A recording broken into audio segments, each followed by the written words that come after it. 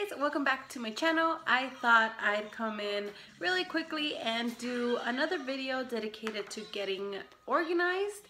Today's video is 5 tips to declutter your space and kind of like a clean slate to start now and staying organized.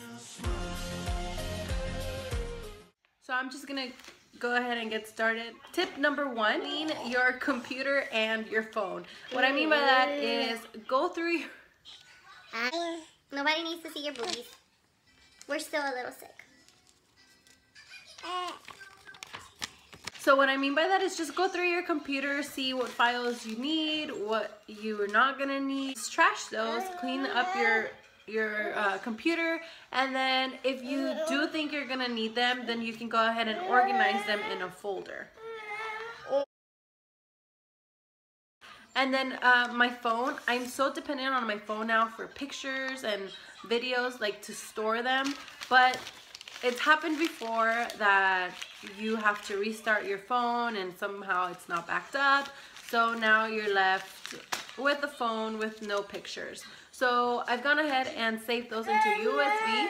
Not only does it give me more storage on my phone, but also playing it safe, have your photos and videos saved somewhere else. Another side tip for this one, if you are one that has a bunch of, that has a bunch of photo albums and stuff, and you really want to get rid of them, which you can actually scan those photos now and have them on your phone, then you can go ahead and put them in a USB. So really consider that if you want to get rid of photo albums and make some more room, or just have less stuff in your house. Tip number 2 for your closet. Now I know this is a big one. It was a big one for me, for David and I. So really go through your closet, just rummage through it and make your piles. I had 5 piles: sell, donate, keep, trash, and unsure. So I went through that and just, we already did through a yard sale at my mom's. And I got rid of a lot of things, and then also I did put some stuff on OfferUp. I don't know if you're familiar with that app, but it's just kind of, you post pictures of your stuff and then you get different offers, and then either you drop it off or pick it up, whatever. But yeah, so I did sell a lot of stuff also on OfferUp, and then I do have other stuff that I would like to donate.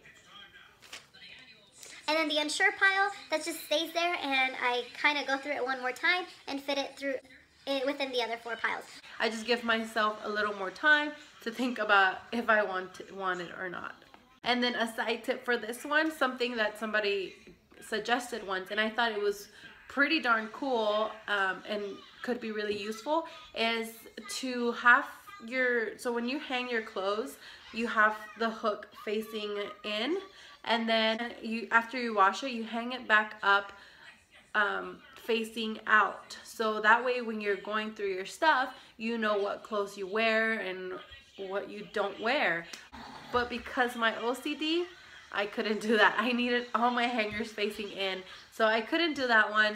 But if it helps you, go ahead. That's just a side tip for you. Tip number 3, a lot of us have like storage containers or big bags or boxes of stuff, or just drawers of stuff. So before you go into these, kind of think, like, try to remember what's in there before you open it. If you open it and you totally forgot about half the stuff in there, you don't need it. So you just made your job easier, and you know that you don't need it, just throw it out. That's something that really worked for me. I had a bunch of stuff in this whole drawer, and I'm like, and I thought to myself, like, I didn't even know what was in there before I opened it. And I was going through it, and I'm like, I didn't even know that it had this. So yeah, really visualize, excuse me, sir. Really visualize what you think is in there, and you'll see how much more you have than you actually think, and how much more room is taking up. So tip number 4, so everything you do keep, you need a place for it. If something does not have a place, it will end up on your dinner table. It will end up in the junk drawer. It will end up on just your countertop. It will end up everywhere because it does not have a place.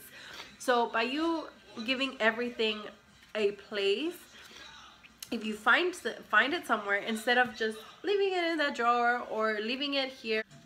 So something without a place will end up everywhere. Hi. Hi. You're just gonna give me a hug? Tip number 5 is don't make it a seasonal thing or a yearly thing to like go through your closet or go through your stuff. Like really do it on a daily basis. So for example, for David, he's growing out of his clothes like crazy.